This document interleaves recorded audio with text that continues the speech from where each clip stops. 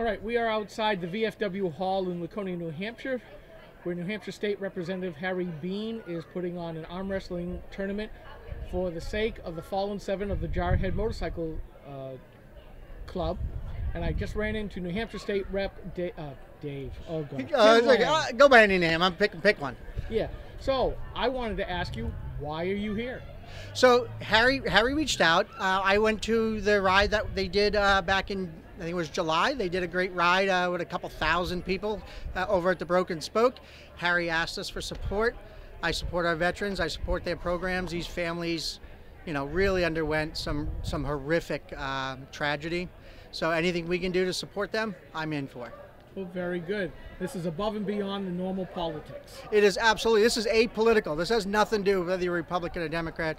These are veterans that served our country.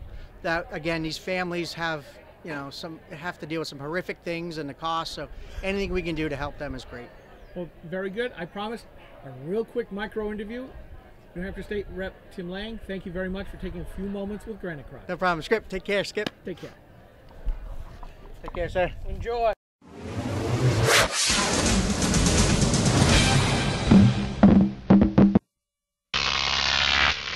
Croc TV.